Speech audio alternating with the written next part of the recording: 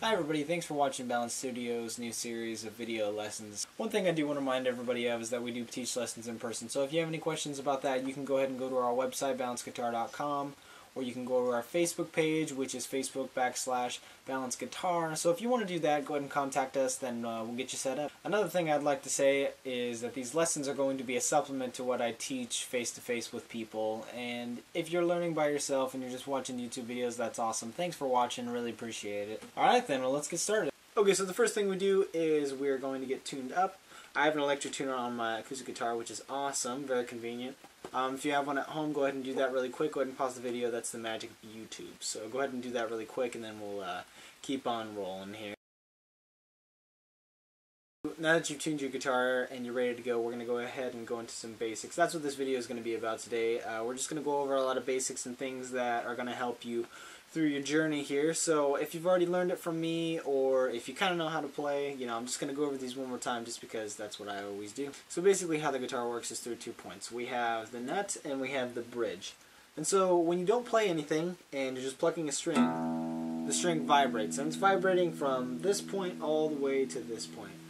So when we put our fingers on the neck or the fretboard, then that's what changes the tones, because the vibration either becomes longer or shorter. So the first thing that I have every student of mine do, whether you're a toddler or you're an adult and you just want to play for fun, is the 4-fret exercise. And what this is basically just to stretch out your left hand, so you can play different chords and have that, not awkward feeling in your hand. And it kind of just stretches out. Same way you stretch your muscles, you're going to stretch the ligaments in your hand. So you're going to hear me refer to all of our fingers as 1, 2, 3, and 4. So when I say 1, I mean the first finger, second finger, third finger, and so on. So the first thing we're going to do here is put our first finger on the first fret. Now what that means is I'm going to put it on the left-hand side of that first fret.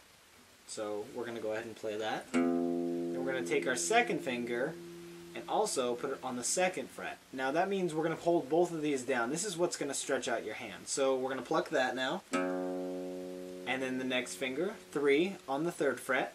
And then 4 on the 4th fret. One of the things I always tell my students is to get their finger as close as they possibly can to the fret. Now that means, you're not going to be on top of it, but you're going to be, right next to it, and that's going to give you the right tone. Just kind of like that there. So now we're going to go on to the next part. So we have 1, 2, 3, 4. Now the next part is going to be down a string. So we're going to go on to this string, which is called the A string, and we're going to go and do the exact same thing. So 1, 2, 3, 4. And then we're going to go down another string. 1, 2, 3, 4. And I think you know what we're going to do next. We're just going to go down one more. 1, 2, 3, 4, and so on.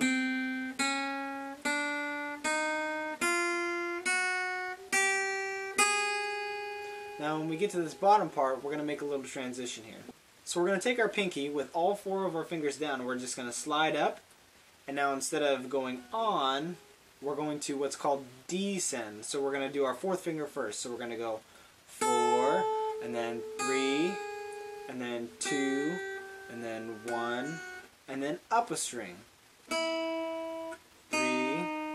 2, 1, and then the same thing on another string up.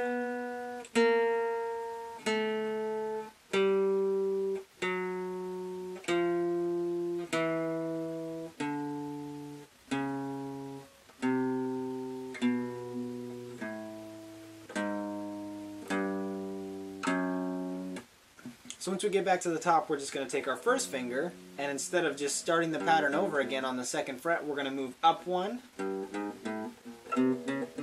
Get the picture? And then we're going to do the same thing, just move up again like we did on the 1st fret.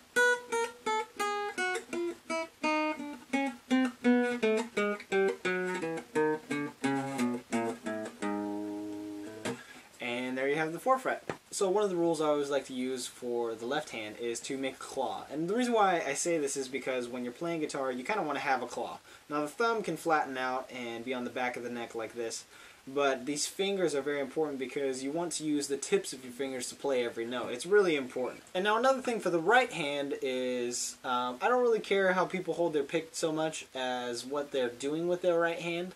One thing that does really matter with my teaching is you're going to have to use your pointer finger and your thumb to hold the pick. What I like to do for beginners, just to kind of get them to understand where the strings are and get that muscle memory, is to use what I call an anchor. With the fingers that you're not holding the pick with, we're going to go ahead and set it down right on the guitar, just so you can kind of gauge where you are with your right hand, so you can pluck different strings and kind of understand where you're at and everything. Now with the anchor and with the claw, you should be doing fine with your 4th fret. Now one more thing I want to go over is my picking style.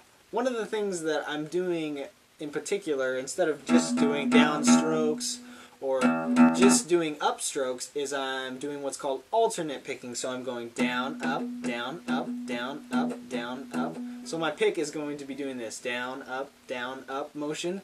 And that's to just kind of get this rhythm. Since you're a beginner, it's kind of important to get the rhythm from the get-go, so that way later on we don't have problems. Alright, that's going to be it for today. So your homework is to do the 4th fret all the time. I want you to be able to do it while you're talking to me, while you're watching this video and you're learning something else in the next video. I want you to be a master at the 4th fret. The reason why I really push for practice and repetition is because that's what makes you remember, and that's also what makes your muscles capable of doing other things. So when you're stretching out, it's going to make your playing a whole lot better when you play the 4th fret more and more and more and practice it more and more. Obviously, I'm going to give you more exercises later on, but for now, just go ahead and do that as much as you can. Alright, so again, I just want to remind you guys that we do teach lessons face-to-face, so if you want to go ahead and go to our website or our Facebook and go ahead and contact one of us, that would be great, and we'll get you set up as soon as we can. We have a lot of available spots, so please contact us.